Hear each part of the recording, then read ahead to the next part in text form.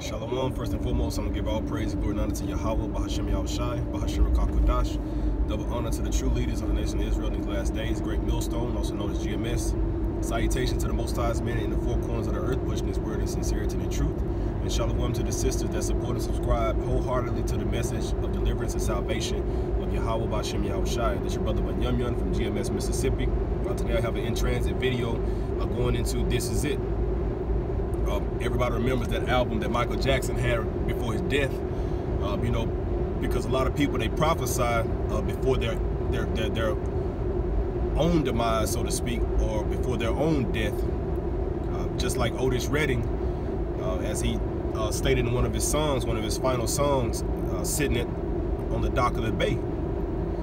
And that's how he actually went out, still seated in his plane seat on the dock, you know, and that was pretty much how he went out when he crashed. Michael Jackson was talking about This Is It. That was his last album, you know, and the scriptures give us those same allegories, so to speak, by showing us the particular signs of the times.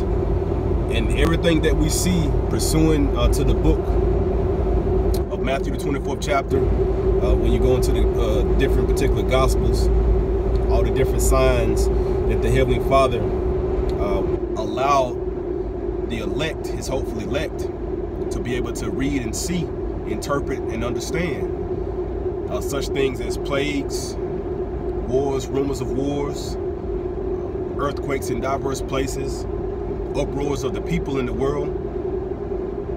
All of these things were set as an omen for the elect to know and firmly believe that salvation is nigh, and also that destruction lies behind the door, or at the door. So the scriptures ask, what manner of man ought ye to be, you know, in all holy conversation, so on and so forth.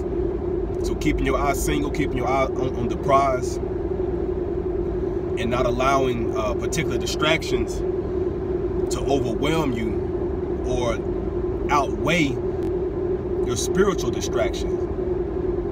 Because the spirit warreth against the flesh, and the flesh against the spirit constantly. Those are two dualities that you would never be able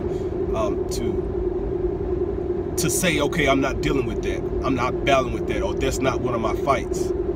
That's always going to be one of your fights. That's always going to be something that you're going to deal with.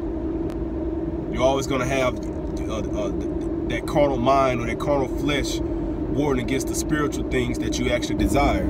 Because you can read in the book of Romans, as Paul wrote unto the Romans in chapter 7 and chapter 8,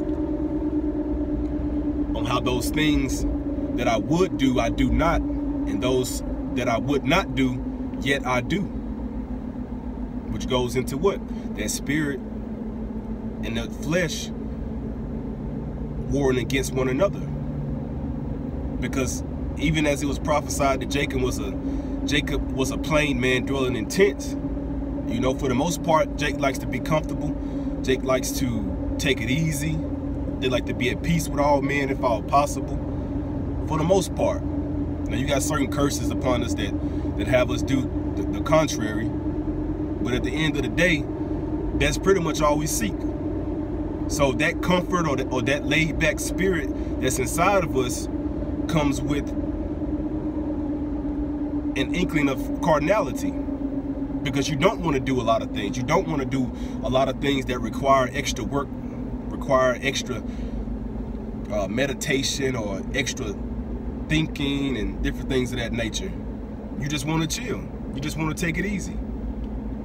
And you just want to just be at peace and just do the right thing when it comes down to it, when it boils down to it, you know. But the spirit, the scriptures say, blessed is he that readeth, you know. The scriptures goes into, he that endureth unto the end, the same shall be saved.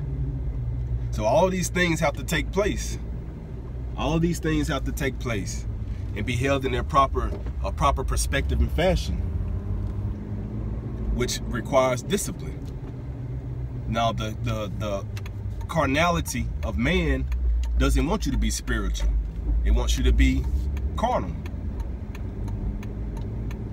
So therefore, to understand and interpret the scriptures, and or to be able to understand the spirit that the Heavenly Father has set forth out here in the planet Earth right now, that balance between the spirit and the flesh has to be controlled. So if it's not controlled, then you have a chemical imbalance or a spiritual imbalance. And the scriptures say that that an unjust weight and an unjust balance is an abomination to the Heavenly Father.